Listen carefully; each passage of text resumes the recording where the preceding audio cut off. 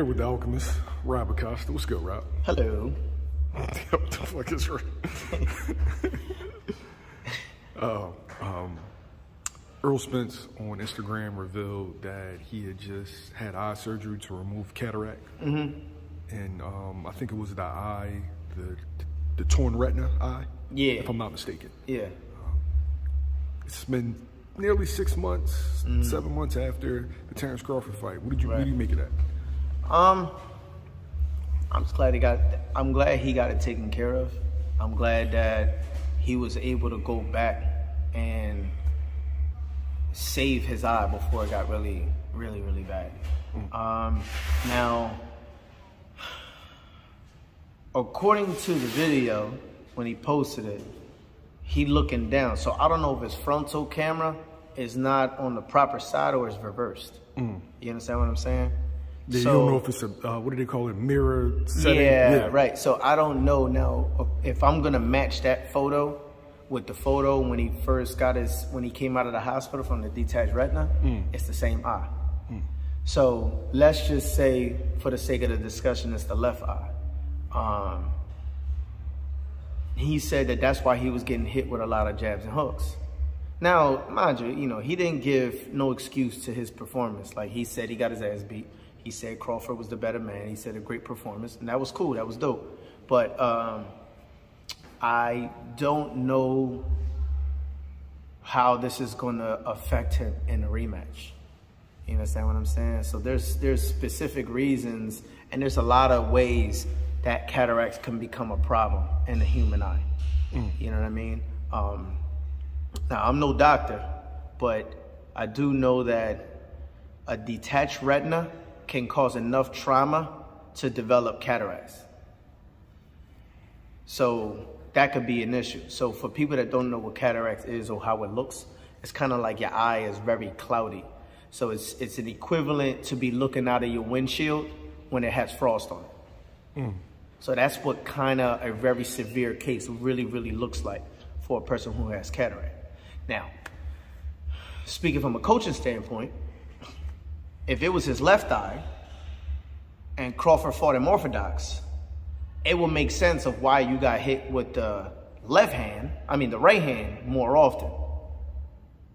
Because I'm standing here where the right hand is lined up on this side. So if I close my eye, I can't see the right side if he's taking my left hand away.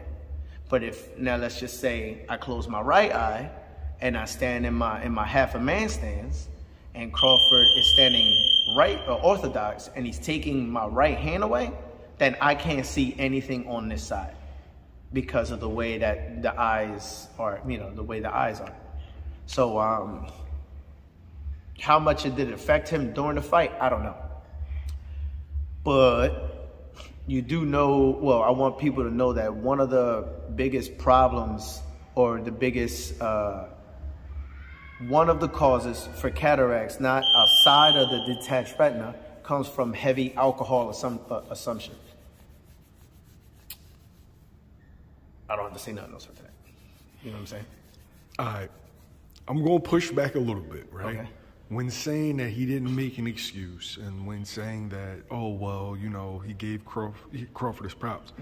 But by you saying that was the reason why I got hit with so many, it kind of is an excuse, though. Like contradictory. It contradicts. Like you, right.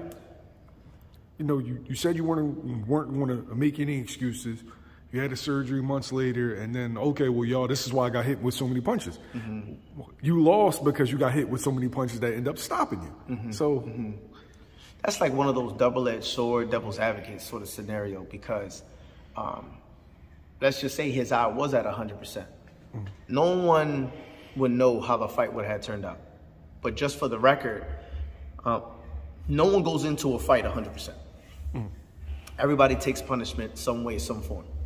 You know what I mean? Certain fighters tend to hide whatever it is that they got going on. And then when the fight comes, I wasn't myself today. I wasn't, I hurt my hand during camp. I just didn't say anything, so on. So, does it sound crazy?